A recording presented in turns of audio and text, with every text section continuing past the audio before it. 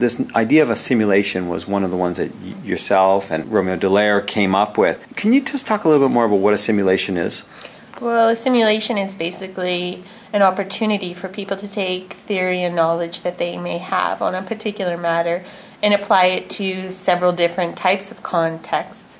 It allows you to create a real-life type of experience without having many of the risks that you may have in a real-life experience. You undertake things such as role-playing and scenario development and allow different actors within your particular sectors to look at it from a multi-pronged approach. Can you give me an example? We have been using this ourselves with the Child Soldiers Initiative to allow the military to understand how to interact with child soldiers in particular contexts and situations. So, for an example, if a child soldier is at a roadblock and you are a peacekeeper and you have to be stopped by this child soldier at a roadblock, we may take that scenario as a particular opportunity to role play and find out, what would be the challenges, how would you address this situation, and allow us to come up with some possible solutions. And you'd have all the different players, as many of the players as possible there to consult with you and see if, in fact,